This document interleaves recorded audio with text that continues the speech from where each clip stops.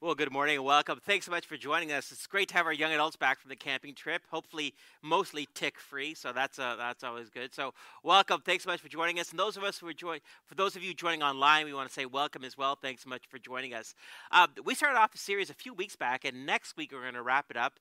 I'll share more about that at the end here, but we wanted to maybe just recap what we talked about. So, last week we talked about this idea about what does it mean to have the Holy Spirit, right? I said to you there was two images in mind that kind of come to us, right? So the first one is this battery, right? One of the misunderstandings we have of the Holy Spirit is that we think of the Holy Spirit, we think of our lives as a battery. And like any batteries, we can access energy or power from that battery as we would want, unless the battery's dead. So, but the problem with that idea of the Holy Spirit is that when we pray, ask, or seek God, we don't often get the type of responses we want. So if we're praying for the miraculous, if we're asking for an intervention, whatever it might be, and if it doesn't happen, of course, then we turn inwards. We go, well, maybe it's me, maybe it's my sinfulness, or maybe there is no God, or again, the tangents are almost unending. But see, the problem with that understanding is not really a biblical understanding of how the Holy Spirit works. And I said to you that the way that I'd love you to think about the Holy Spirit is you as a straw, right? And the idea behind the straw is that the straw is empty, right? Remember, a straw is an empty container that merely directs the contents when they are available. For any of you who've ever had a soft drink or a milkshake or anything like that, right? You could slurp all you want, but when you hit the bottom, you have that sound. That's a really gross sound to make as well too. But you have that sound, and you're like, oh, it's at the end. So what I want you to think about when you think about the Holy Spirit, when you think about the power of the Holy Spirit, is that you do not contain the power. You are not a battery. You are a straw, right? And remember, the straw needs two things, right? Well, contents need two things. One, something to direct it, and two, the availability of it. And when you have that understanding, what happens is it alleviates any kind of responsibility you have in regards to whatever your prayer is or whatever you're seeking. Now remember, I know that sometimes when we pray, we ask for something. It's not as if it's bad motivations. If you're praying for healing, salvation, some sort of physical intervention, these are not bad things. But what you have to keep in mind is that God doesn't do what we want. God is God, and He acts according to His will. And what we have is a small slice of reality that we see and understand, but God has all of it.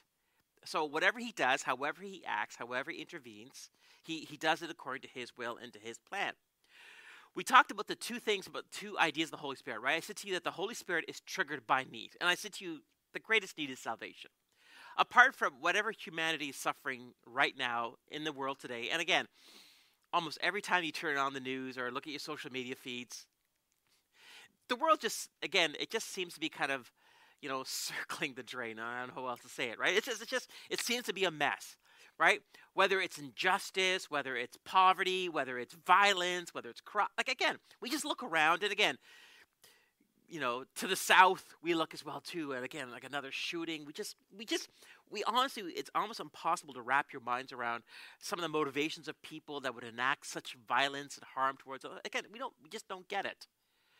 But I said to you that apart from all of that, and again, that's no small statement, the greatest need that every human being has on the planet is salvation and authentic, and we'll talk about that in a second. But the second thing I said about the Holy Spirit is the Holy Spirit resists comfort.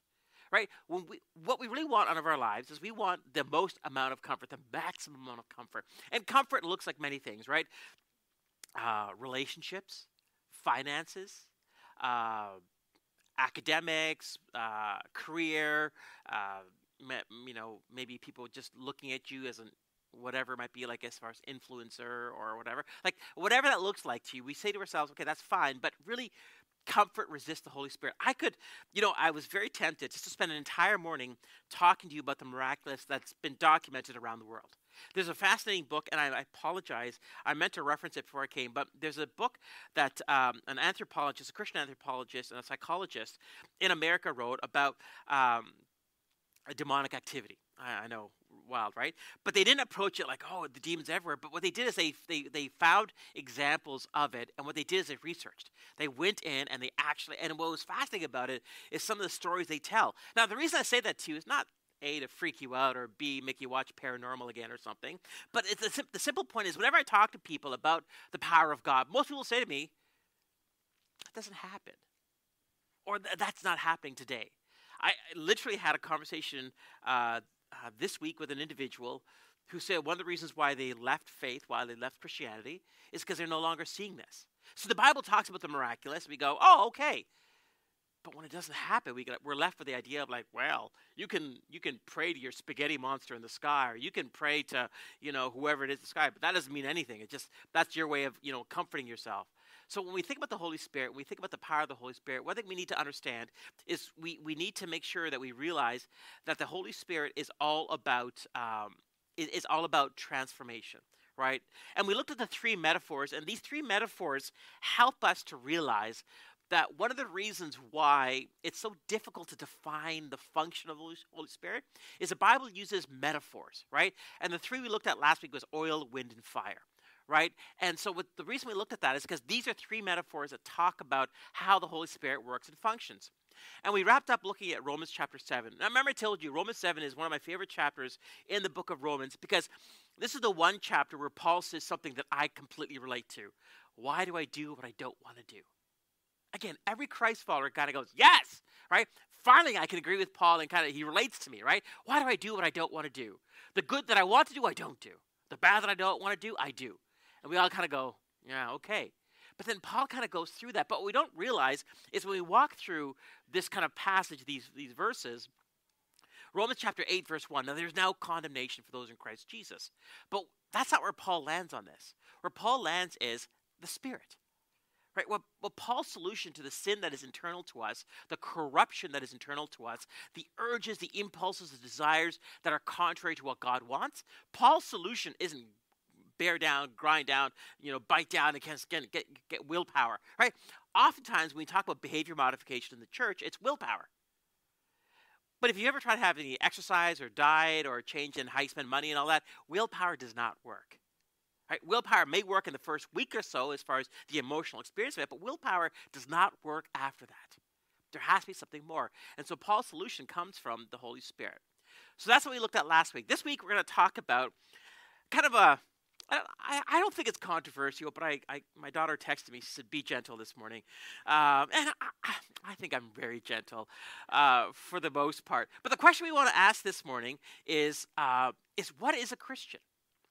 Now, I also want to put on the screen the text number. If you want to text in questions, and after today's sermon, you might, just take a picture of that because I will answer your questions at the end. Because, I don't think I'm being controversial, but I say that, but then people say to me afterwards, wow, yeah, it was really controversial. I'm like, oh, okay, fair enough, right? So let's ask this question. What is a Christian? Right? What is a Christian? So let me give you some examples of some definitions that I found online, right? So when we look at this idea of what does it mean to be a Christian, these are some examples, right? So from some websites and some teachers, right? So the first one it came from is a website called gotquestions.org. It's a Christian website. This, like I said, it answers questions that Christians have. So this is how they define a Christian. A true Christian is a person who has put faith and trust in the person and work of Jesus Christ, including his death on the cross as payment for sins and his resurrection on the third day.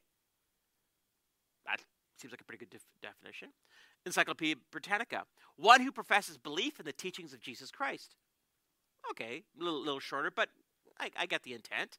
A guy named Dr. Michael Williams from Pathos.com says it this way. A Christian is someone who is saved, exhibits a changed life, who walks in faith, shares the gospel, and helps teach others how to live like Christ. I would say to you that those are pretty good definitions of what it means to be a Christian, right? Like, and if I was to say to you, what does it mean to be a Christian? I would think for the most part, many of you would have something similar to that, or I don't know. Right? Like, again, there could be that definition as well, too.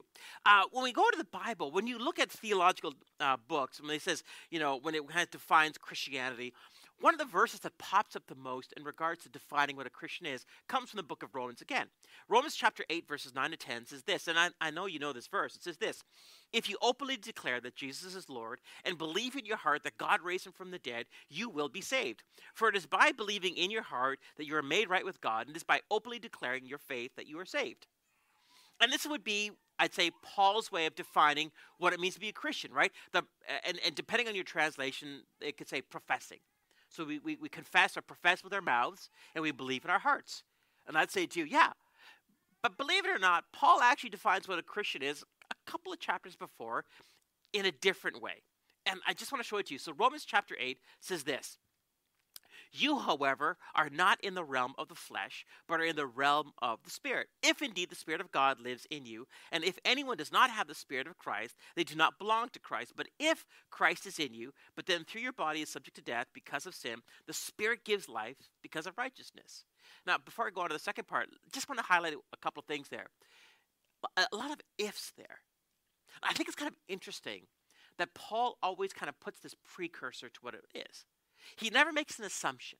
He never says, oh, no, you're a Christian because you attend church, or your parents are Christians, or that you went to Sunday school when you were a kid, or that you made a confession of Christ when you were a teenager at camp or wherever it might be. It's always the if, and I kind of like that because what Paul is trying to say here is I'm not making the assumption. Now look at the second part in verses 14 to 16.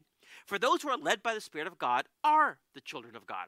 The Spirit you received does not make you slaves so that you live in fear again. Rather, the Spirit you received brought about your adoption to sonship. And by him we cry, Abba, Father.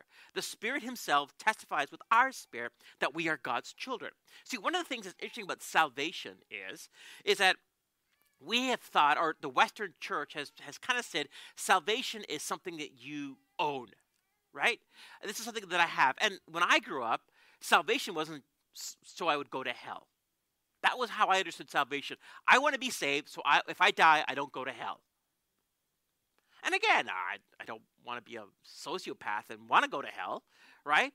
But if that's how you understand salvation, then what we'll do then, and how I lived as a youth, I know this is a surprise to you because I'm so holy now, but all I try to do is I try to walk the line. How close to behaviors could I get without stepping over the line? When I stepped over the line, I'd do it quickly and I'd ask for forgiveness. Right? Because all I'm trying to do is behavior modification. So again, I know this makes me old man here, and I am old-ish. But the big controversy when I was a teenager was school dances. I know, right? Like some of you, like millennials and Gen Z and Gen Y, you're like, what? Like what? Yeah, school dances. That was the thing, right? My youth pastor, bless his corrupted little soul, but he said something like this: like if you were at a school dance and Jesus returned, you would go to heaven with him. He said that stuff to us. And of course, what am I going to, like, he's a pastor. I'm like, of course. So I remember going to this one school dance. I think it was a Hawaiian theme because I remember wearing a lei. I don't know, that image sticks out on me. So I remember going in, looking at my watch, and going into the school dance. And again, school dance is the most ridiculous thing because all they do is, especially in high schools, you know, the guys are on one side, the girls on the other, and the weirdos are dancing in the middle. That's basically what a school dance is. That's as close as we get to a school dance. But one thing I did, though, as soon as I got out of the school dance, is I called my mom. Because in my mind, the most spiritual person I knew, the person who loved Jesus the most, was my mother. So if Jesus returned, or the rapture took place, or anything else took place, if she was still here, I'm good. Right? That was my anchor into reality. So I get out of the dance, like I'd call my mom, and you know, bless my mom's heart, she would never be angry that I'd call at 11:30 at night. She's like, because she wanted to make sure I was okay. I'm like, hey, Mom, I'm coming home from bowling. I didn't tell her I was going to dance. I'm not that stupid, right? And she's like, okay, fine. You got to ride home. Yeah, okay, good. See you. But she was there. So Jesus hadn't returned. I hadn't missed out a thing. And I'll repent on the way home, right? Now, I kind of jokingly say that to you, and we can all kind of chuckle and laugh and make fun of me secretly afterwards. But the point simply is, if that's how you understand salvation, if that's how you understand your Christian faith,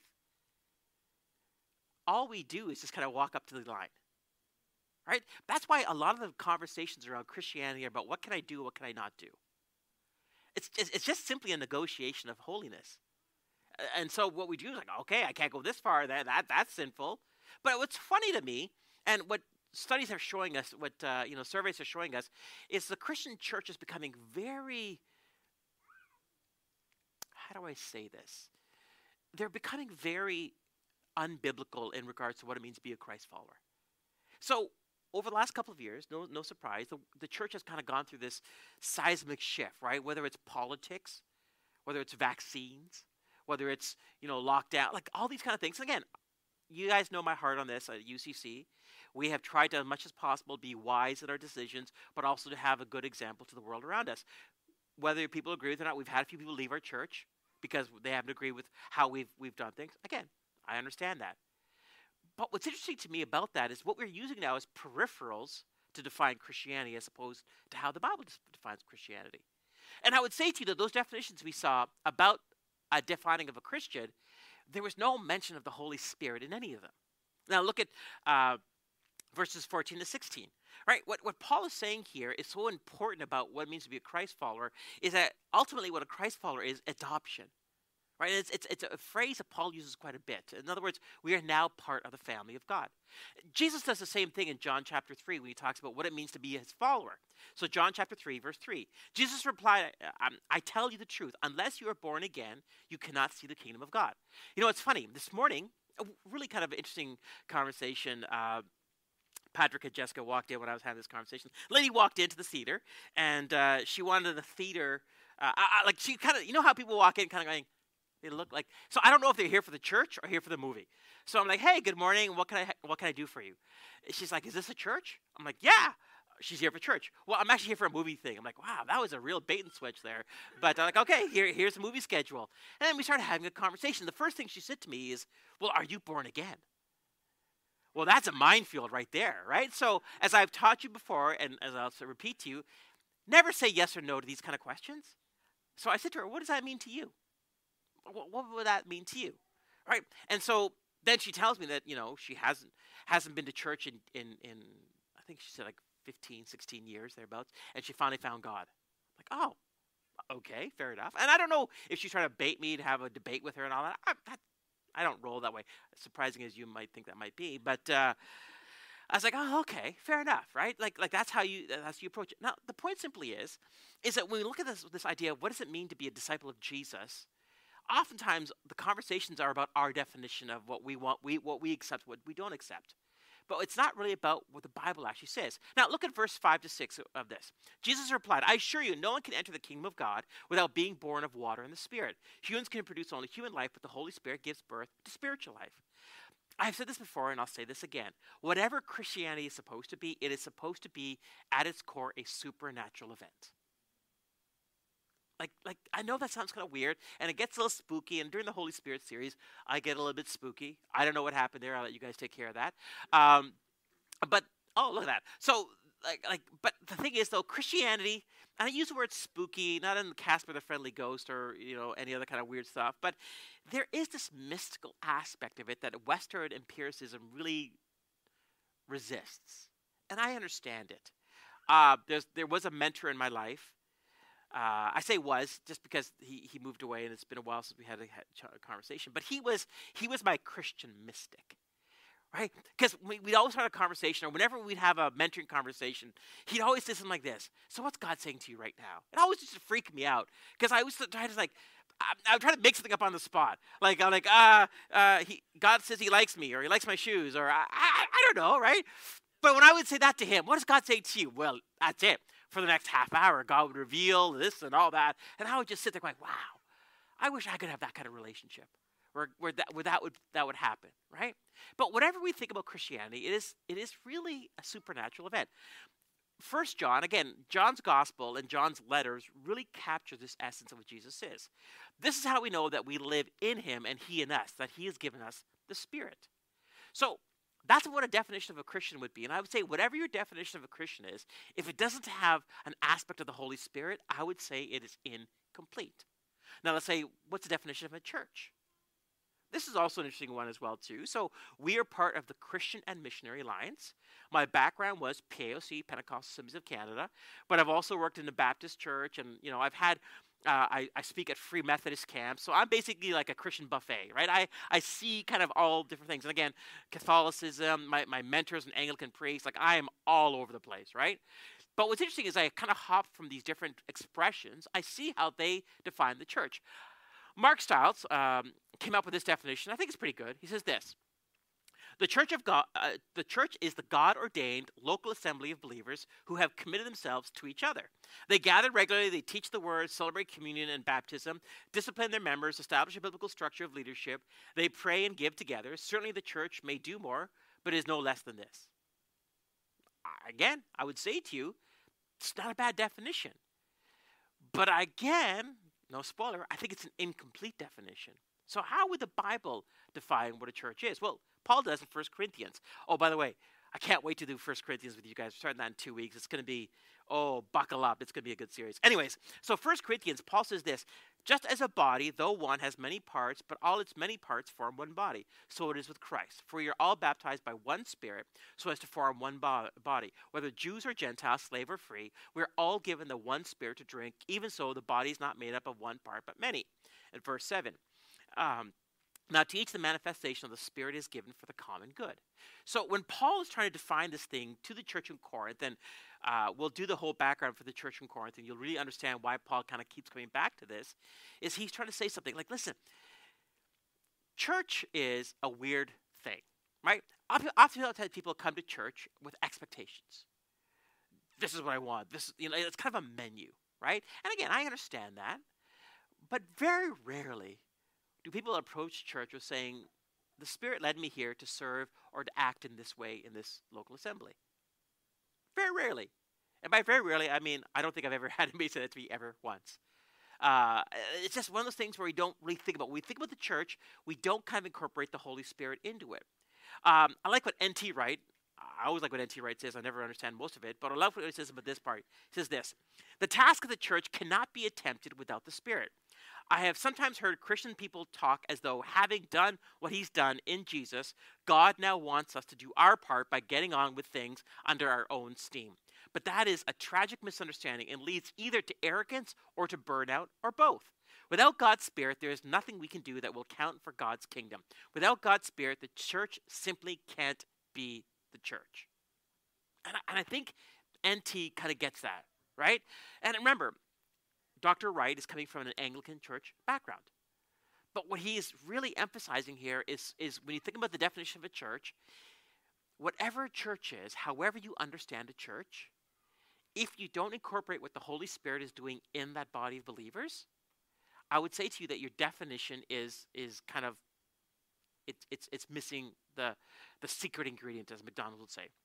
So if you believe Christianity is only decision, then you will choose once and never grow. If you believe church is a gathering that takes place Sunday mornings or a building that you go to, then your faith becomes situational. Here's what I mean by situational.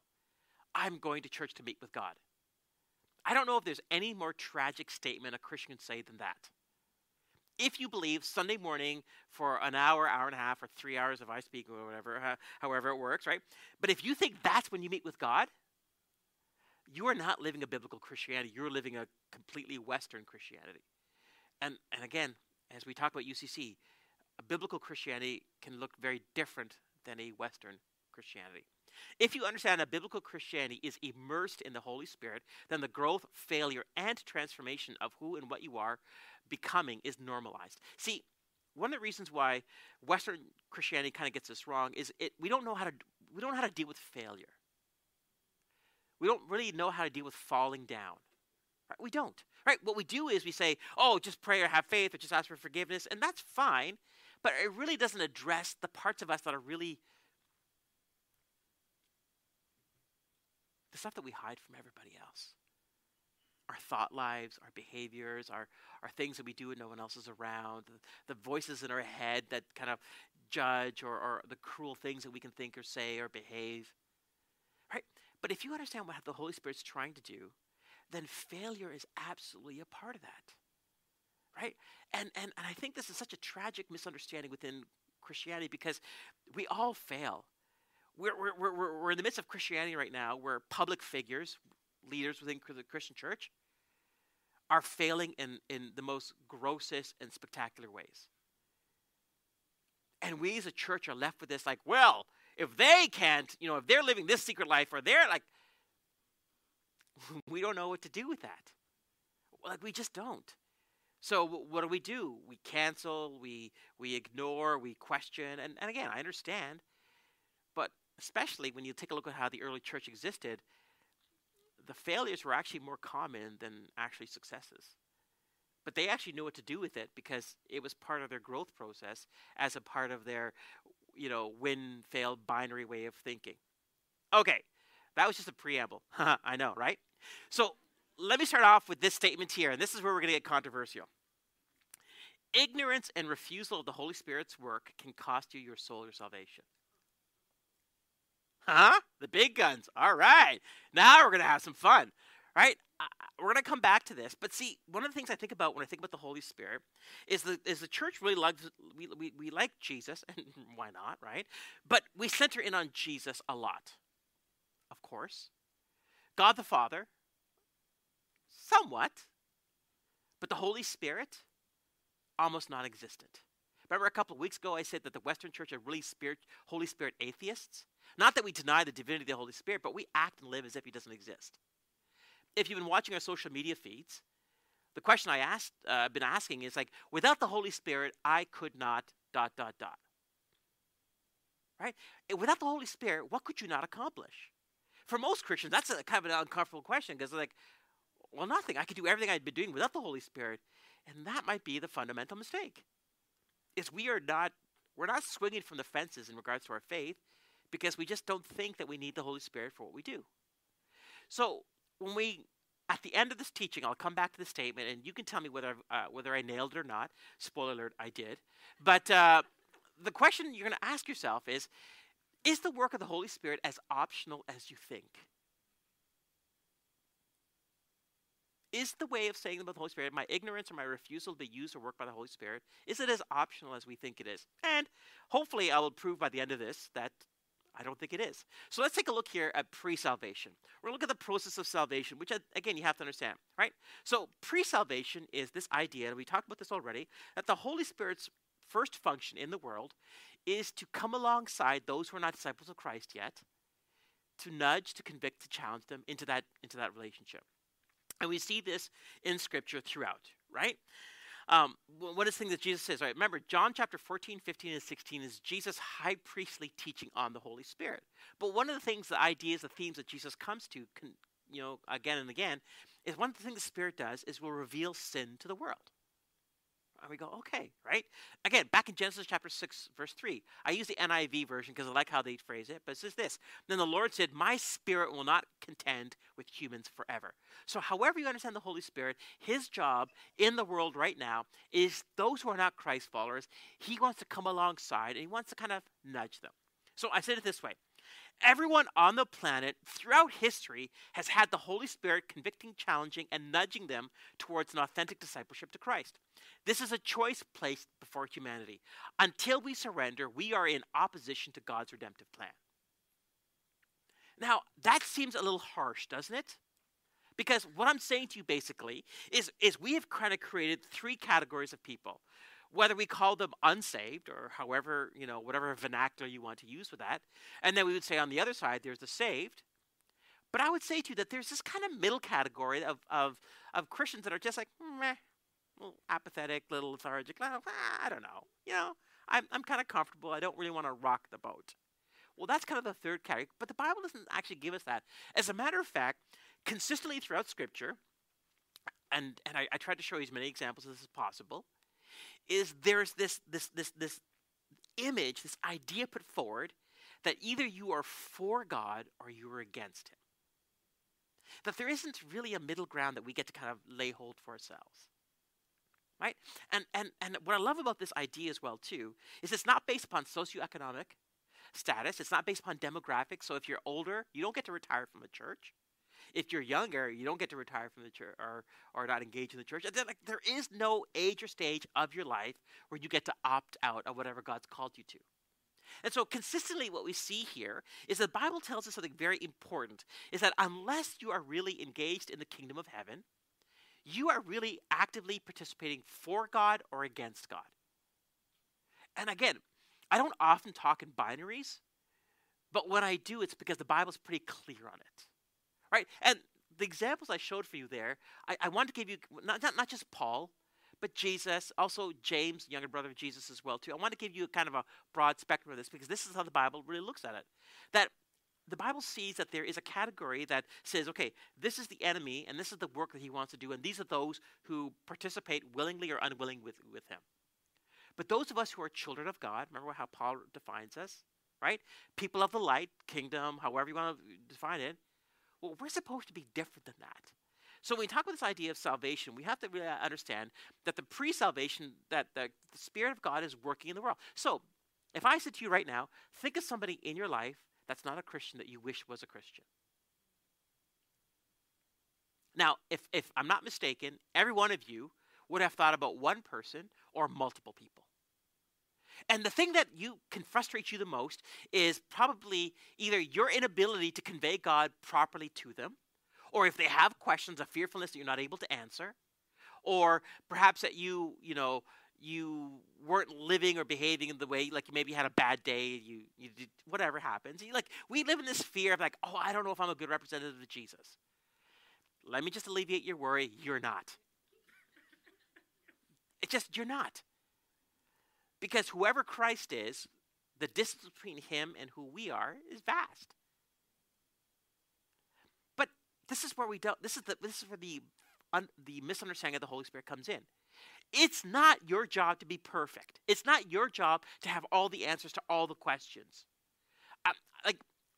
I get to have conversations with people on my milk route and other places, in the lobby in the morning apparently, with people who have different questions about faith. And I read a lot, and I get that chance, so I get to kind of answer them. But I get people saying to me, Pastor, someone asked me this, or Pastor, this happened, what should I respond? And I'm always happy to, as much as possible, give guidance as much as I'm able to, because I don't know everything either. But the problem is oftentimes we shy away because we just think, well, I just don't know. But if you have in your mind that you realize that the Holy Spirit wants that individual infinitely more than you do to become a Christ follower, then perhaps you're going about this idea of salvation for them in the wrong way. Huh? Okay, so let me go on here. I'm not going to unpack any more of that because that's next week. Okay, so process of salvation. There's two parts of salvation, I would say to you. Here, let me tell you about part one, right? And so part one is kind of easy, right? But when we understand the salvation, and we've talked about this at UCC a lot, is that when we think about salvation, the way the Western Church has talked about salvation is the sinner's prayer, right? If you've been in church for any period of time, you've heard the phrase, the sinner's prayer. And so what will happen is a pastor will say, and anybody wants to say the sinner's prayer with me, right? And then churches will do something that I think is kind of unwise. Is that if, say, for example, in a church service, 30 people said the sinner's prayer. Well, they'll tweet that out, or they'll post that. We had 30 salvations today. And again, I understand the excitement, but it's a fundamental misunderstanding that it's not so much the salvation that's important, it's the road to discipleship that happens after that. See, salvation isn't just a confession. As I said to you with Paul, right, in Romans chapter 9 there, it's not just about confessing with your mouth, because you can confess with your mouth, but you could live a life that just doesn't reflect that confession. And that's where the Spirit comes into it. So when Paul talks about this idea of salvation, he always kind of emphasizes this idea of the Holy Spirit being deposited in you. And the reason why he emphasizes that is because Paul realizes what perhaps we have forgotten is that without the Holy Spirit living in us, there's no way you're going to overcome any of the stuff, the junk in your lives that you want to kind of deal with, right? Yes, you got junk in your trunk and you have lost the funk. I don't know where I'm going with this. I feel like Michael Scott. I started a sentence, I don't know where it's going at the end there, right? You have stuff in your life that you don't want to talk about, you don't want to deal with. There are things in your life that shame you, whether in your thought life, whether in your internet life, whether in your relational life, whatever it might be. But see, the thing is, though, is you try to overcome that stuff with willpower, with this, with whatever. But the thing is, though, doesn't it feel empty and hollow after a while? Because then what happens is you may fall or fail again. And you had such an emotional experience about, how you're never going to do this again, or how you're never going to experience that. And then it's like, well, I did it again. And then what do you do with that? Right? What do you do with that? So when Paul does it, 2 Corinthians chapter 1, verse 22, And he has identified us as his own by placing the Holy Spirit in our hearts as the first installment that guarantees everything he has promised us. Look at Ephesians chapter 1, verse 13 to 14. And now you Gentiles have also heard the truth, the good news that God saves you. And when you believed in Christ, he identified you as his own by giving you the Holy Spirit, whom he promised long ago. The Spirit is God's guarantee. In some of your translations, you'll use the word deposit, that he will give us the inheritance he promised, that he has purchased us to be his own people. He did this so we would praise and glorify him. Okay, so we get that, right? When you become a Christ follower, you have the Holy Spirit. You get the Holy Spirit as a first installment. But now, let me explain something to you. What we need to understand about that deposit of the Holy Spirit, that is not all of the Holy Spirit that he wants to give to you, right? So when we surrender to Christ, accept his kingship, and become a true disciple, we receive the first installment of the Holy Spirit. Now, there's a lot of words there, and I chose them intentionally, right? But really, remember I said to you that the best idea that I can give to you for salvation isn't so much a confession as it is a surrender. Like, the way salvation makes the most sense to me is when I come to Jesus and I say, Lord, I give up. I just give up. I've made a mess of my life. My decisions have led me in places I didn't want to be. I don't know how, I just give up. So that idea of surrender, taking up your cross, dying to yourself, right? That's the way I understand salvation the most. But now here's what you need to understand about the Holy Spirit. Is just because God gives you the Holy Spirit at that point, or whatever that is, you need to understand that that's not all the Holy Spirit he wants to give to you. And so the image I want you to think about is a mortgage. So right now, with inflation and all that, everyone's talking about mortgages and the prime rate. And for those of you who don't have houses, guess what? Doesn't matter to you. The only thing that matters to you is I'll never afford a house in my entire lives, or you look at your parents waiting for them to die. I don't know, right? Like, I actually have now hired a taste tester to test my food. My daughters ever make me anything to eat, just in case, because I'm just a dollar sign to them now. That's all I am. But I want you to understand the Holy Spirit like a mortgage. So when I say to you that I own a house, that's actually a bit of a lie. Not that I'm squatting in that house. But I actually don't own the house. I own whatever percentage of it I've paid off. So 17, 20, 23%, 30%, right? That's all I own. Because you know who else owns the rest of the house? The Bank of Nova Scotia. Yes, that's who I bank with, okay? Not an endorsement, just so you know, right? But they own the rest of it. And every month, I pay a mortgage payment, and it seems like nothing happens, right? But at the end of the 5 years, according to what they tell me, this is how much I've paid down, and this is how much of the house I own. Well, I want you to think of your life like that as well, too. Imagine the Holy Spirit like a mortgage. God places 10% down on us, which seems like a generous amount these days, right? For the rest of our lives, and continues to deposit the Holy Spirit in us till upon our death we are fully purchased by him. The reason I want you to think about that is I want you to think about Christianity as a process, as a momentum of transformation. So just because you received the Holy Spirit when you first became saved, and again, whatever that looks like for you, please understand that the Spirit's not done with you. Look at the day 1, we get the Holy Spirit. Day 2, till death, the Spirit wants to get the rest of us. See, just because you became a Christ follower, that doesn't mean there's not stuff in your life they're not dealing with. Habits, trauma from your past, pain, suffering, hurt by others, family, all this stuff all goes into your life. And when the Holy Spirit comes in, he's like a house inspector. He's looking at your foundations. He's looking at your roof. He's looking at all this. He's looking at your plumbing, maybe. I don't know. And he's going, okay, we got a lot of work to do. And on the first day, he moves in. But for the rest of your life, he is working on the parts of you that you just like to ignore. Right? And so what's interesting about this is that when John, again, in 1 John, and God has given us a Spirit as proof that we live in him and he lives in us. So proof of purchase is the Spirit's deposit. But again, as I want to say to you, and I'm not going to keep hammering home, whatever you get in the Holy Spirit when you first become saved is not all the Spirit wants to do in your life. Okay? So now let's go to part 2 of salvation. Right? So that's the first part where we accept. We decide, we surrender to God. We go, okay. But see, that's not the full story of salvation. The Bible tells us quite clearly that there's this process of of salvation called sanctification. That's the theological term. But sanctification simply means to make holy, to purify, the process of transformation. 2 Thessalonians 2:13. And as for us, we can't help but thank God for you, dear brothers and sisters, loved by the Lord. We are always thankful that God chose you to be among the first to experience salvation. Okay, we're there, right? A salvation that came through who? The Spirit. What? Who makes you holy, the word sanctify, and through your belief in the truth. So what Paul is saying to the church in Thessalonica is, yes, when you became saved, you got the Holy Spirit. But now the Holy Spirit is looking in your life and going, okay, we got a lot of work to do. Right? We got a lot of work to do. And that work is going to take the rest of your lives. And sometimes it's going to go fast, and sometimes it's going to go agonizingly slow. But if you understand the work of the Holy Spirit, it's never going to stop. 2 Corinthians 3:16-18. But whenever someone turns to the Lord, the veil is taken away. The beautiful thing about that word veil is Paul is really relying upon Old Testament tabernacle imagery, right? Of the veil being torn in two, what happens to Christ upon the cross, is taken away. For the Lord is a spirit. Where the Spirit of the Lord is, there is freedom. Pause there. Pentecostals love this verse. Remember I've told you I'm a recovering Pentecostal, right? So Pentecostals love this verse. Where the Spirit of the Lord is, there is freedom. Freedom to what?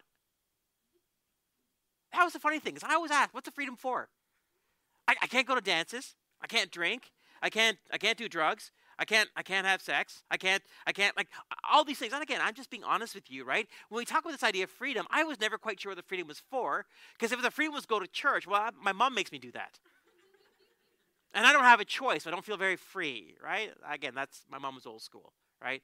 No school like the old school, right? So my mom was old school. So I was never quite sure. So what I was told was the freedom to kind of go crazy in worship.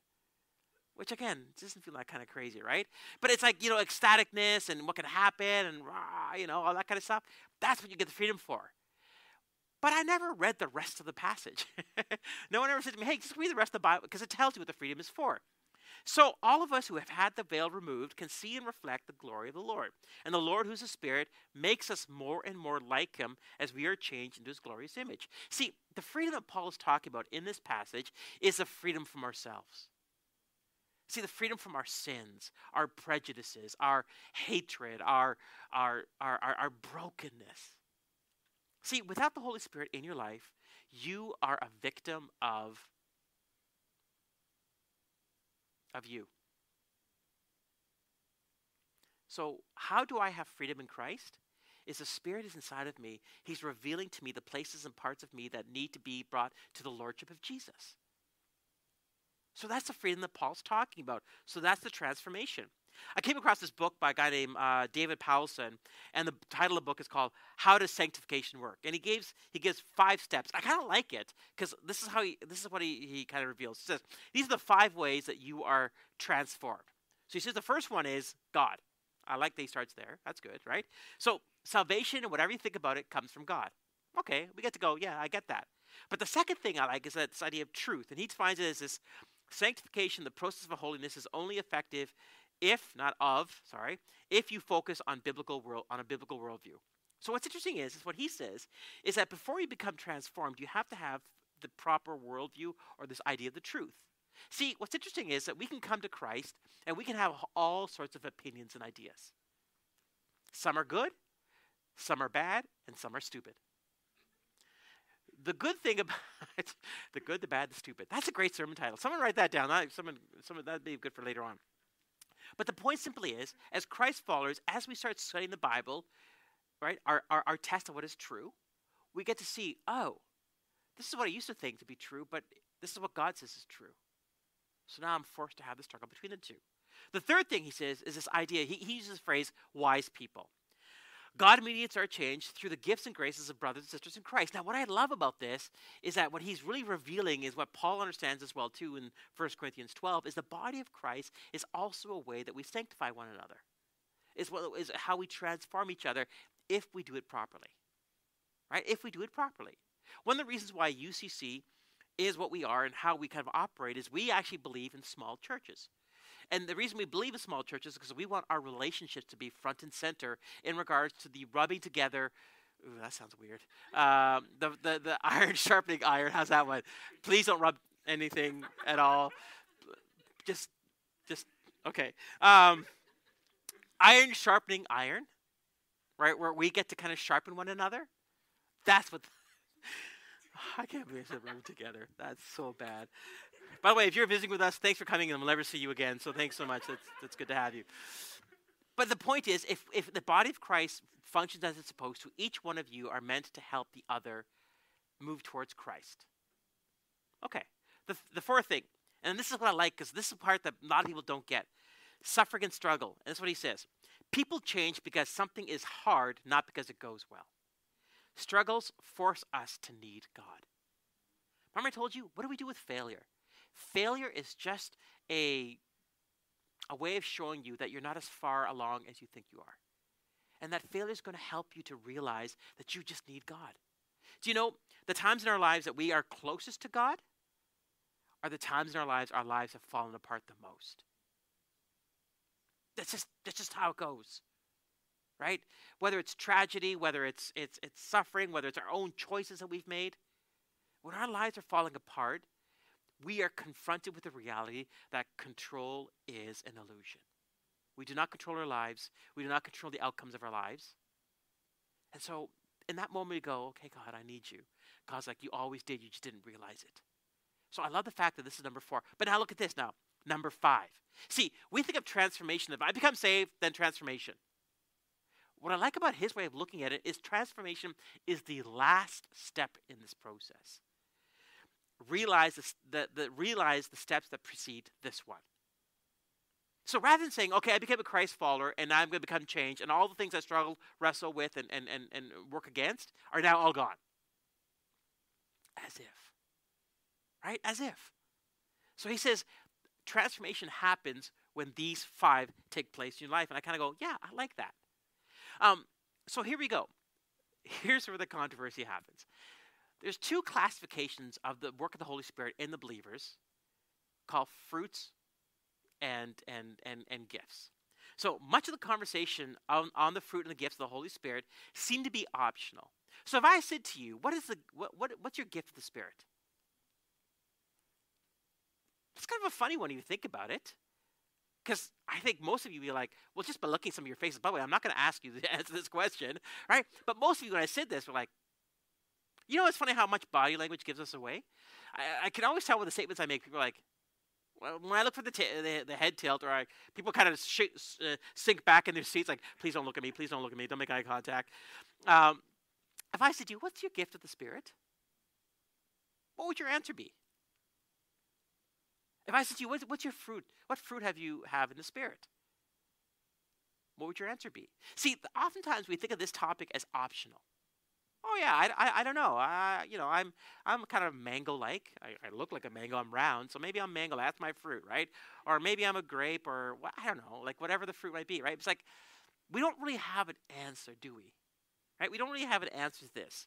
So much of the conversation of the fruit and gifts of the Holy Spirit seem to be optional, as if they will appear by magic, and that we are not in control of the process of transformation. So if I said to you, what are your gifts? What are your fruit? Oftentimes people go, well, I don't know. Or people will say, well, whatever happens. And we have this idea of kind of abdicating our responsibility in this process.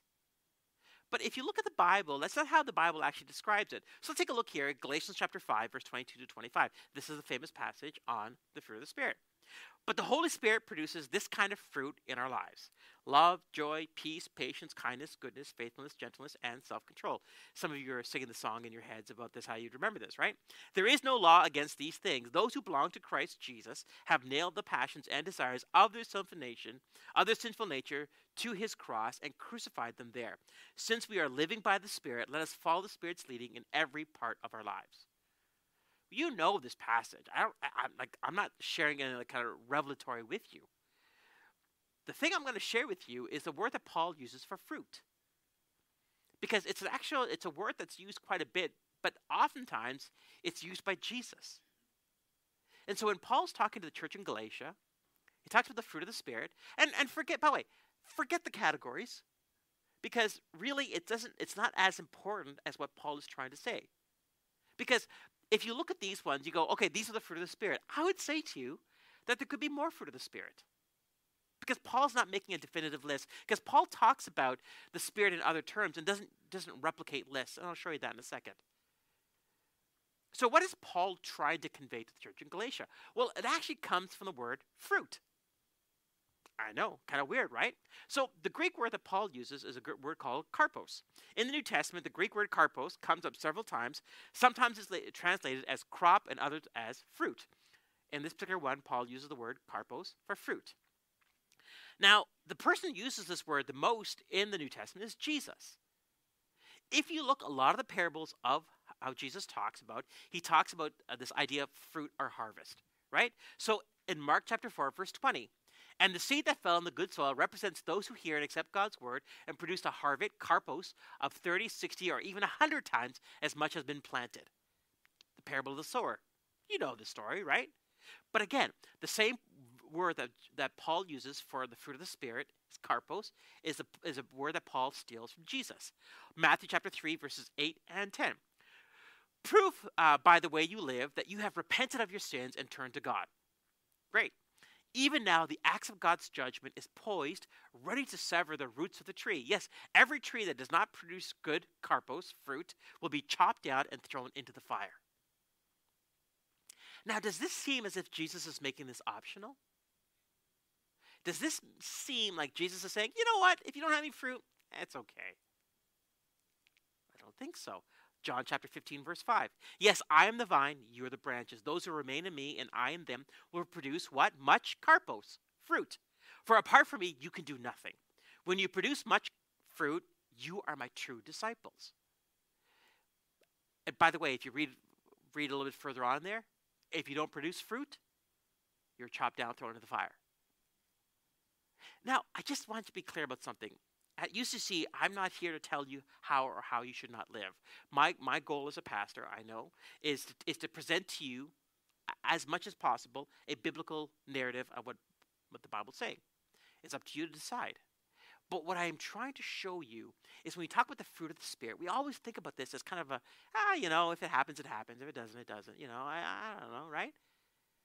But I would say because we think of it as so optional, we don't really invest or ask ourselves for a test to see if we're actually living this way.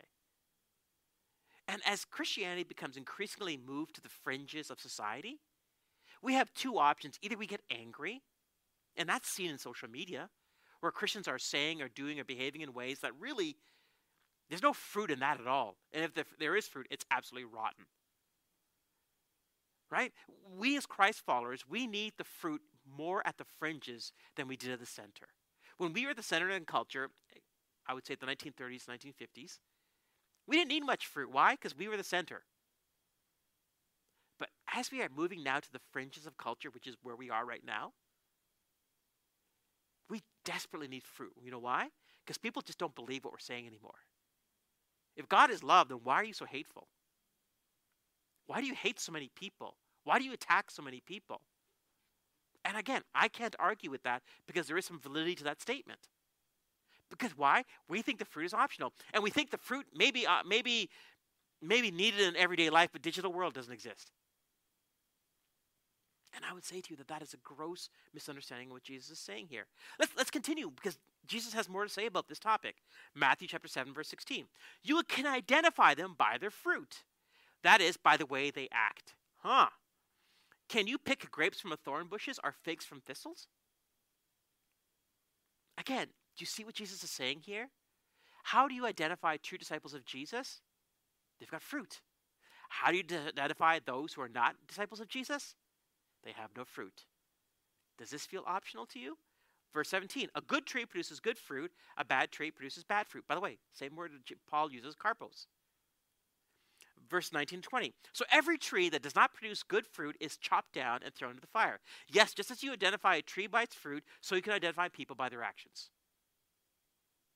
So one of the things we think about when we think of this idea of fruit is we think of it as optional. Like, I woke up this morning and there's a grape on me. If that happens, please go see your doctor. It might be a goiter. I don't know.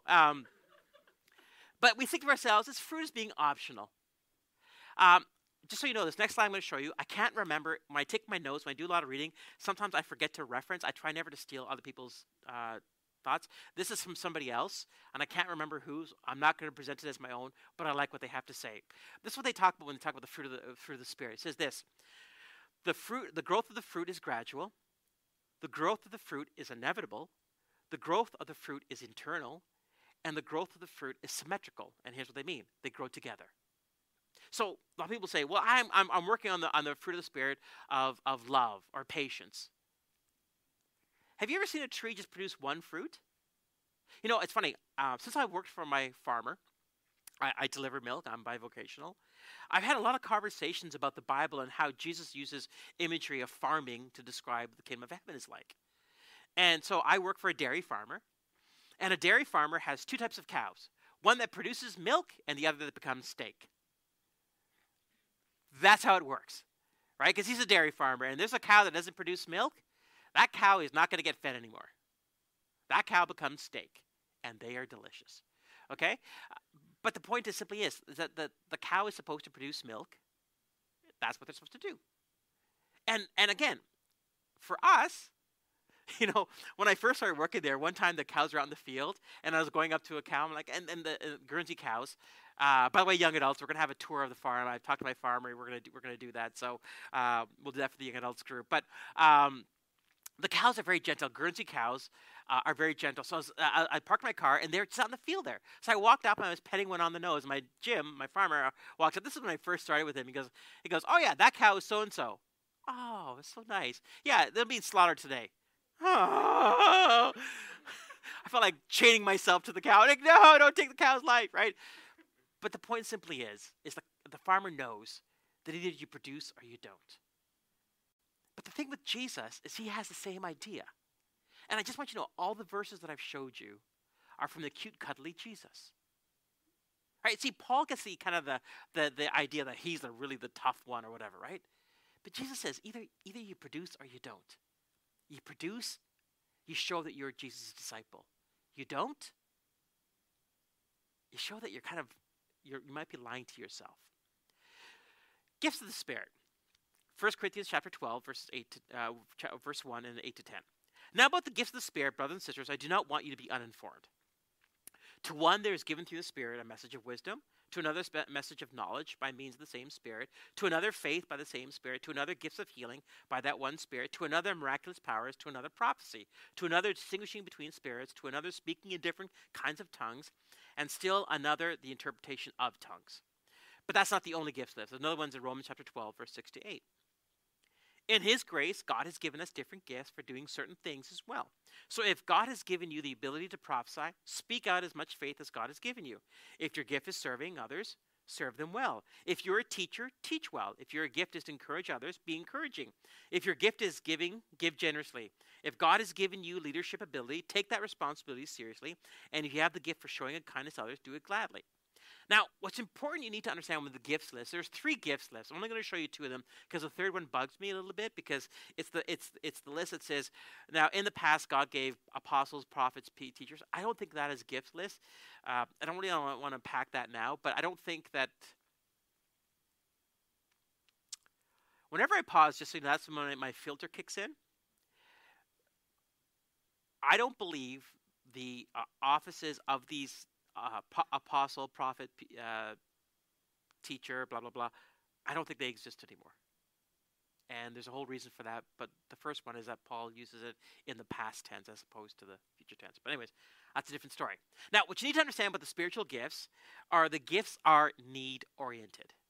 You get the gift of encouragement. Why? Because someone is down. You get the gift of healing. Why? Because somebody is sick. You get, again, the gifts are need-oriented. They manifest when encountered by 2 parts: a willing participant, straw, and a need the Holy Spirit wants to meet. So you need to understand something about the Holy Spirit. That's why I try to get you away from the battery image of the Holy Spirit. You can pray for healing, you can pray for all these things, but you do not know the will of the Spirit. Anytime in my life as a pastor, when I've prayed over somebody and I feel like God's given me a word or we're praying for healing, I always say this at the very beginning. I don't know if this means anything to you, and I'm not sure if this is from the Spirit, but I feel like, and then I'll say whatever I need to say. The reason I do so is just to say that I don't speak for God. And I could perhaps want to share something with you, but I could be wrong. But I always want to put that in there. And if it's God, usually they start crying, and I'm like, okay, good, I hit that $100, right? Or oftentimes, if they start doing this, I'm like, oh man, I messed that up totally, right? It's just a tell. It's just how it was, right? With healing, it's really easy, because either they're healed or they're not. I think I've shared this story before of one of my first encounters of healing. When I was in Bible college, I think it's second year, we have something called Spiritual Emphasis Days. It's the dumbest name ever for Bible college students, I know. But the idea behind it is that it's quiet time, right? And so we cancel classes for the week. And basically what we do is just we have services throughout the week. We have speakers in, and that's what we do. Great. But of course, because we're Pentecostals, we have really loud worship. As a matter of fact, when I walked into the auditorium, they had a full stack of speakers on either side of the thing there. And I thought to myself, oh, that's bad news, because that's going to be really loud. Well, sure enough, there was a service going on, and of course, they had an altar call time. Pentecostals love the altar time, right? I like altar time too, but I actually had to go upstairs and put signs up in the dorm saying quiet time, right? So I'm there. I'm putting up these posters, and I'm just trying to be honest with you with what took place. And I see in the middle of the foyer in the dorm, this guy named Phil, and he has his hand like this, and he's kind of rocking back and forth, and I could tell his face is in pain. I'm putting up posters on the door with masking tape, and I see him, and I'm an RA, so I know that I'm supposed to be spiritual, and I know I'm supposed to go over and say, "Hey, Phil, what's wrong?" I don't want to, just to be clear, because I got to get the posters up, and I want to go out for ramen. I love ramen, okay? But of course, my conscience gets the best of me, so I walk over to Phil. I say, "Hey, Phil, what's wrong, buddy?" He goes, "Well, I was downstairs, and I was in front of the speaker." And of course, feedback comes through, and he's right by the speaker. And I don't know what happened, but either his eardrum burst or something, but there's liquid going down his ear. I'm not a doctor. I don't play one on TV, but I know that's bad. When someone starts crying from the ear, that's not a good thing. I said, "Hey, Phil, do you want me to call him an ambulance? Because that's my level of faith." He said, "Maybe, but can you pray for me first?" "Fine, Phil, I'll pray for you." I'm just trying to be honest with you, because I had zero faith. I didn't have I didn't speak in King James. I put my hand on Phil's ear. I said, "Dear Jesus, please heal Phil. In your name, amen." That's it. That's all I could muster. And I go. I said, after I prayed, "Hey, Phil, you want to get an ambulance?" He's like, "No, okay, fine. I done my work." As far as liability goes, I'm covered, okay? Phil walks down the hall about a minute later, and he's like, I'm like, "Phil, is the ambulance here? Are you going to the hospital?" He's like, "No, I can hear from my ear again." You know what my first response was? "Shut up." I'm like, really? I was as surprised as anybody. Now, let me just say something to you. I'm in straw. I was a really bad straw, okay? I was a very thin straw. I was like the coffee stir stick straws, okay? Like, that's how bad of a straw I was at this moment. But what I didn't realize, because I didn't have a fully formed understanding of the Holy Spirit, is for some reason the Spirit wanted to heal Phil. And I'm the most unreluctant, unfaithful human being at that moment, at the time, that was there. But I was willing. So Phil goes down and he shares his testimony. By the way, he doesn't give me any credit, which that's fine too. But I'm teasing. But the point simply is, and the reason I say this to you is because I need to understand something. I didn't think God was going to heal Phil. I certainly didn't approach it like I thought God was going to heal Phil. And this has happened to me several times, not all the time. I don't have a healing ministry. I don't own a white suit, although I could rock one. But it's happened to me several times, and I'm always surprised. But I always pray to people. Whenever I pray for whatever I pray for, I always say, "Lord, in your will." Because I don't know God's will. I don't. And so I just precursor that so that I don't own whatever takes place. Now, when it talks about the gifts of the Spirit, here's the controversial part. Remember I asked you what your gift of the Spirit was, and wisely none of you said anything, not that you would. But here's the thing that's kind of bugs me about this topic. Don't raise your hand, what I'm about to say. How many of you have taken a gifts test? Don't raise your hand. I would say that if studies are accurate, I'd say about half of you at some point in time have taken a spiritual gifts test. You cannot take a test to determine your spiritual gifts.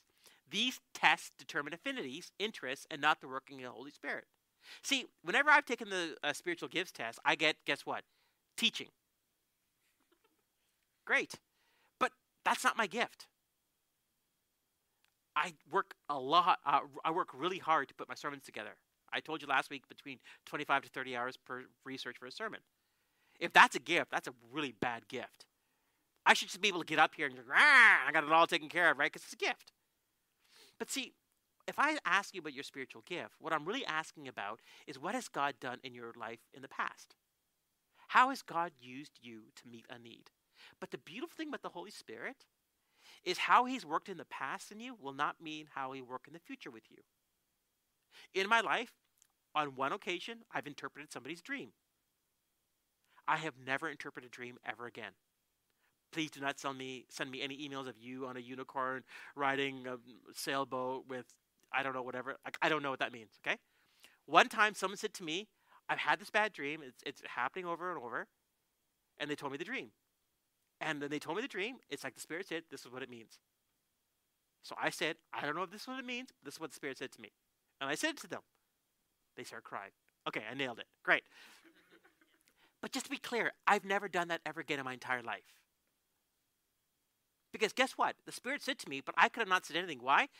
My gift test telling me I'm a teacher. I'm not an interpreter of dreams, thankfully. But the point is, whatever the Spirit's done in you does not mean what he's going to do with you in the future. And especially if you think about it this way. If you are growing in Christ, what you were in the beginning is not what you are in the middle, and is not what you are towards maturity. So God will bring people to you, through you, in circumstances that he'll want to work in you. And so the gift lists do not align. I could show you the 3 gift lists in the New Testament, and they're not the same. If Paul was trying to be definitive, and Paul is very careful about his words, all the gift lists would be the same. But the reason they don't align is because Paul is not trying to quantify this is the only way the Spirit works. Do you know, I really think that there is a spiritual gift of digital evangelism. I don't think many people have it. But I think I've seen some people who do. Like the Bible Project on YouTube, I think there is definitely a Holy Spirit divine gift there, because what that organization, what those 2 guys started and have done, has been incredible. How they've brought knowledge and understanding to the church about the Bible and about really complex ideas, I think is beautiful. I think they have a spiritual gift of digital interpretation. I know it doesn't show up in Paul's gifts list, but it doesn't have to. I think many of you students here, you have spiritual gifts, and you're in your class, you're interacting with people. I think God wants you to use you in certain ways, but I think you resist because you just don't think you're worthy of it, or you're just equipped for it. And I think you're robbing those around you and of the Spirit what he wants to do in you. So when we talk about this idea of the gifts list, we need to understand something, that these are not meant to be. Just a couple examples. Henry and Mel Blackaby. What's so spiritual about your gifts? Look what he says. It can help identify how God has used you since you become a Christian, but it shouldn't be used as a guide for how God desires to use you in the future. For God's purposes are based upon his strengths, not yours alone. He may choose to take you into areas of service in which you are naturally weak to reveal his strength and bring glory to himself. Understand something. If the spiritual gifts were based upon how good you are at something, they're not spiritual gifts. Do you see what I'm saying? You cannot take a test to tell how the Spirit wants to work in you, because these tests are not going to quantify what the Spirit will do with you in the future. There's another one, Kathy Howard. She's fantastic website on this stuff. She says, at their best, spiritual gifts tests may identify spiritual gifts and natural talents and abilities. But at their worst, since they cannot distinguish between them, the test can actually encourage believers to serve according to their natural talents rather than relying on the power and equipping of the Holy Spirit. See, one of the things I have, one of my natural talents is I like to serve people. It's weird, I know. I just like serving people. I don't know why. I just do. I enjoy having people over. I love doing I like serving people. But it's not a spiritual thing, because I like doing it. But you know what I don't like doing? I don't like apologizing when I've done something wrong. You know what I don't like doing? I don't like delivering milk 2 days a week because I have other things I need to do in my time. Yeah, and again, I could just go on the whole list of things I don't like to do. But it's the things that I don't like to do the Spirit really wants to use me. Because it's where I resist the Spirit, that's when I know the Spirit really wants to do something. Think to yourself a thing that you don't like to do the most in regards to your Christian life. And I'm saying to you right now, your dislike of that is an indicator of what the Spirit's trying to release in your life. The more we resist, the less we will be used by Him. So let me just kind of sum it up this way with this diagram. Fruit of the Spirit, gift of the Spirit. Fruit of the Spirit is internal change. Gift of the Spirit is outward working of that. But the important thing to remember is that all of these lead towards transformation into Jesus. Okay? The most Spirit-filled people resemble Jesus. Not that they speak in tongues, not that they raise their hands in worship, not that they, doesn't matter whatever you think about when you think about what Spirit-filled looks like. If you were to ask me when I was 15, what does a Spirit-filled person look like? I would say to you they speak in tongues. I didn't speak in tongues when I was 15. That came later in my life. But that's what I thought. That was the ultimate, that was the pinnacle of spirituality in my mind was speaking in tongues. You know what I didn't think of? Is a person who's cleaning up after everybody else leaves. The sound team that comes at 7:30, 8:45 in the morning when no one else is here yet. Or stay here till 12:15, cleaning up after you all leave. See, when we talk about this idea of what a Spirit-filled person looks like, it's just Jesus. Remember I've said to you, there are so many Christians who don't resemble Jesus. And I modify that to say there are Christians who are just lacking the Spirit in their lives. Okay, almost done. Let's come back to this. Ignorance and refusal of the Holy Spirit's work can cost you your soul or your salvation. The fruit of the Spirit, as Paul says it, karpos, is the exact same word that Jesus uses as an identification marker for his disciples. I hope that as we've gotten to this end part here, that you realize this is not optional, people. The work of the Spirit in your life is not optional. And the greatest trick the enemy has done upon the Western church is made it optional. One of the reasons why the church today in postmodern culture is so ineffective is we are using cultural methodologies to try to change the culture. And I'll say to you right now, these do not work anymore. I don't care how great the production value of the worship is, how beautiful the singers are, how great the music is, how beautiful the buildings are. I don't care about any of that stuff. You know why? It's not making disciples of Jesus. It's keeping people culturally Christians, but it's not transforming people. Nothing's wrong with it. But churches more and more are emphasizing that. I went to a pastor's conference a number of years ago, and the speaker said this: churches, if you don't have a full-time marketing director, you will not impact the world for the kingdom. And do you know what happened there? This is a small conference of 17,000 people, where guys like Andy Stanley and Francis Chan and Ren Collective and all the biggest names you could think of in Christianity, right? They're all like, yeah, we're raw. And back then, yeah, okay, marketing, okay, fine. Nothing wrong with that. Sure, we could have, our Instagram, whatever. That's fine. But honestly, if it's not the Holy Spirit, it's not going to transform. We are not going to make an impact to this world if we are relying upon methodologies that the enemy does 1,000 times better than the church. It's just not going to work. I would say to you, we just need to get spooky again. Do you know what's interesting to me? People don't really want to talk about God or church or the Bible, but they do want to talk about the supernatural. I had one guy, this one receiver at Sobeys, I'm not going to say which one. Every time I come, he's got a new question. So, you're a Christian, right? He knows I'm a pastor. I always tell people that. It always freaks him out at some point in time. The question he asks, so, what about ghosts? I'm like, piece of cake. Here we go. We'll have a 30-minute conversation. Trucks are backed up, trying to get into the loading dock. But he's asking me about ghosts. A lot of his questions are all about the spooky, creepy, kind of weird old stuff that's going out there. I have no problem having this conversation because I have a biblical worldview of the unseen realm. Let's talk about ghosts. But see, he's interested in this stuff. He's just fascinated about this stuff. And I'm like, you know what? The Bible answers this question better than any other document. I actually gave him a Bible 8 months ago. I said to him, hey, a lot of these questions are in here. Well, I don't want to read it. I'll tell you what to read, bozo. I'll tell you what to read. I'll give it to you and read. So he asked me questions, and that's cool. But I need you to understand something. I don't say this because, again, you guys, if you guys have been with us for any part of time, you know how my heart is. I'm not a manipulator. I don't want to manipulate you. I don't want to guilt you. We don't use guilt and manipulation here at UCC. Those tools never seem to work. But I do want you to understand the severity that Christ says it. This stuff's not optional. This stuff's not optional. And if you want to be effective with your friends, your family, your coworkers, your entire life, you got to bring it back into the realm of the Spirit. Because that's where transformation takes place. Let me close.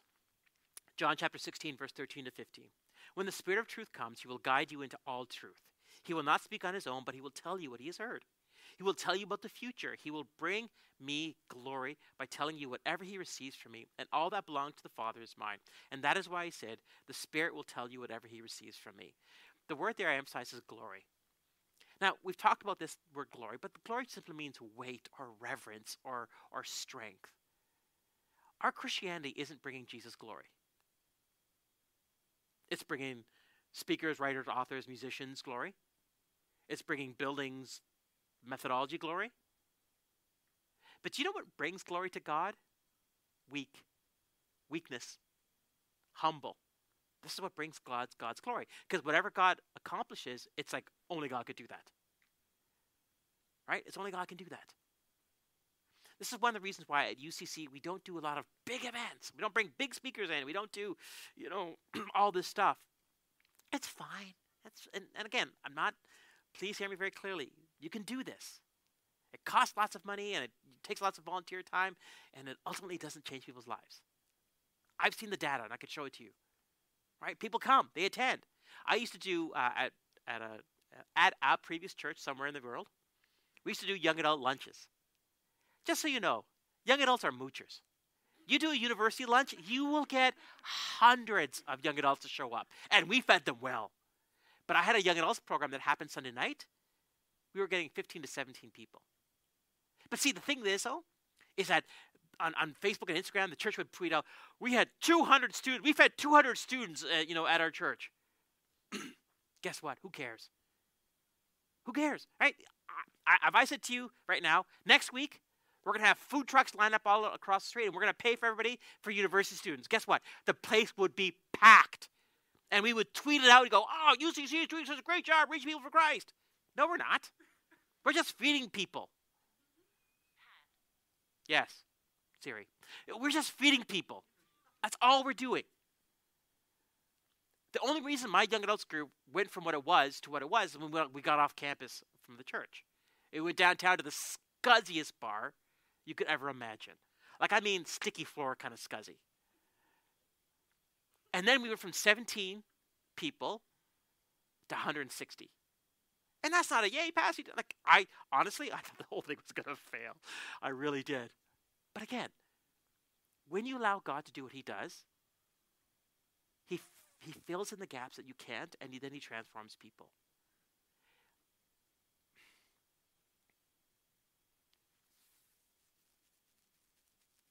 There's a few of you here in this room, and if this is meaning to anybody, that's fine too.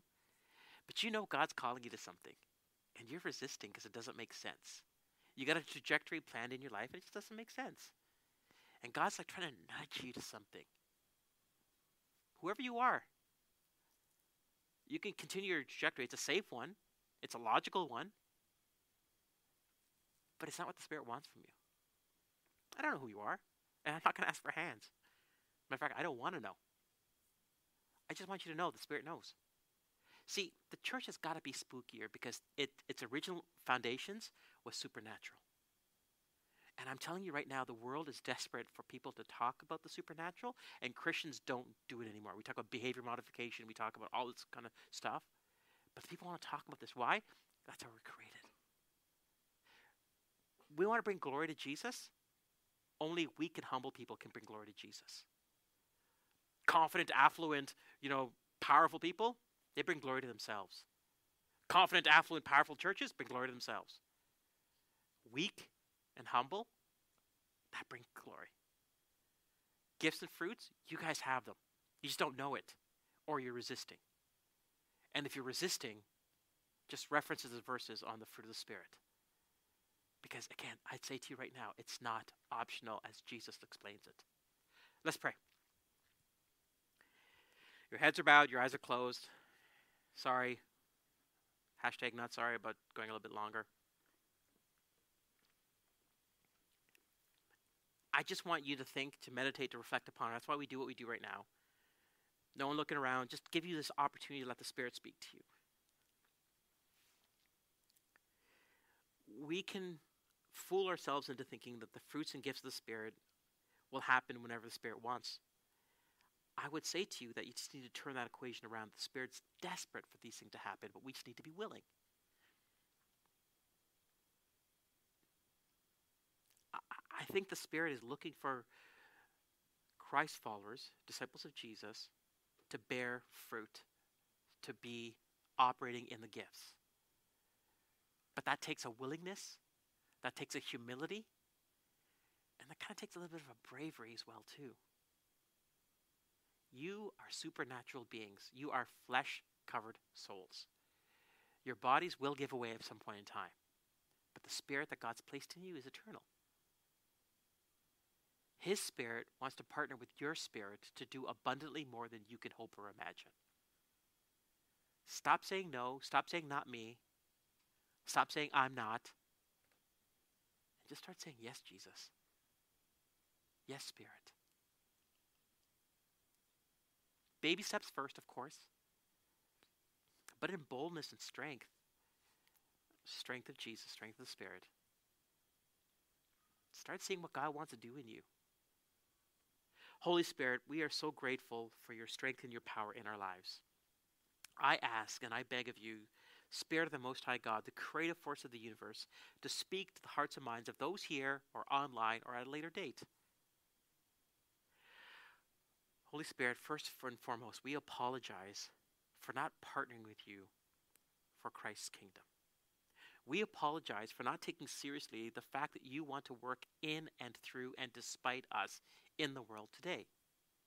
Holy Spirit, we ask, we beg, we plead with you to fill us to overflowing once again in Jesus' name. That you would make us like Jesus in a world that is desperately looking for authentic Christ-like disciples. Holy Spirit, please fill us. Give us eyes to see, ears to hear, a mind to know, and a heart to understand. I ask all these things in Jesus' name. Amen.